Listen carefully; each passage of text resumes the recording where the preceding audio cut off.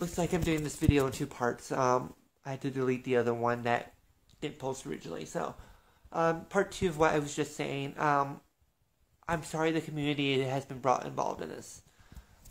You know, this should have been handled personally, and again, I wish I would have known about it even sooner, because then I could have done what I could sooner.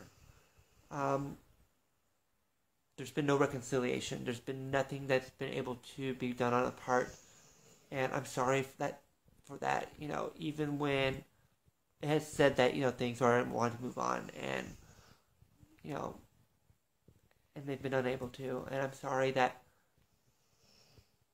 you know, that's the way they feel.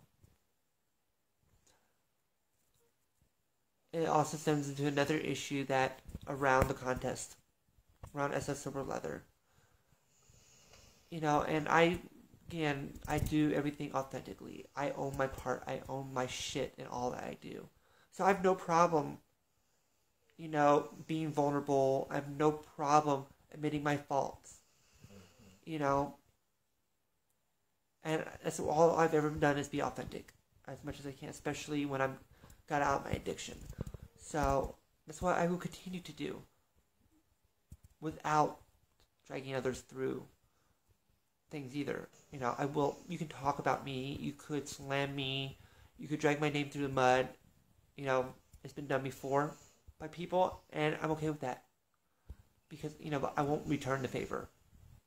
You know, even if you think I'm talking about you, then, you know, for whatever reason, then you might want to check your sources. And this is to anybody in the community, because I don't. I know how it feels to be hurt. I know how it feels to be gossiped about, and it's one thing I don't do. You know, my leather heart, my sobriety does not allow me to do it. And no, I don't work a perfect program, but it's all I can say, and all I can do is do the best I can with integrity.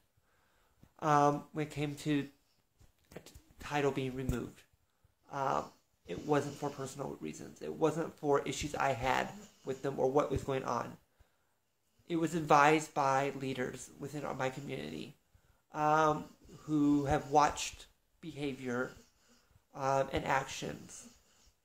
You know, even by leaders who don't believe in removing titles, which I don't either, that saw that there's irreconcilable differences around the organization itself, as well as not wanting to fulfill complete commitments and change where they thought the rules were on what they need to do for the title year.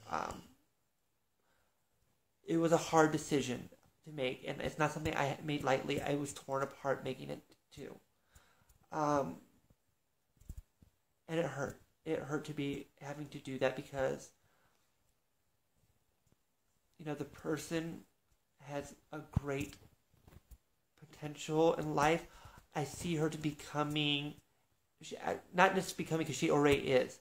She's a leather woman with heart, and, you know, I see her doing a lot of great for the community, and, you know, and all has nothing but respect for me. From me. Has nothing but respect from me, and, you know, I wish nothing but the best. But due to, and I've been there in my own life, you know, taking people hostage among fellow title holders. And this is, again, you know, being what people are coming back to me from leaders in the community telling me is something that, as a leader of this organization, which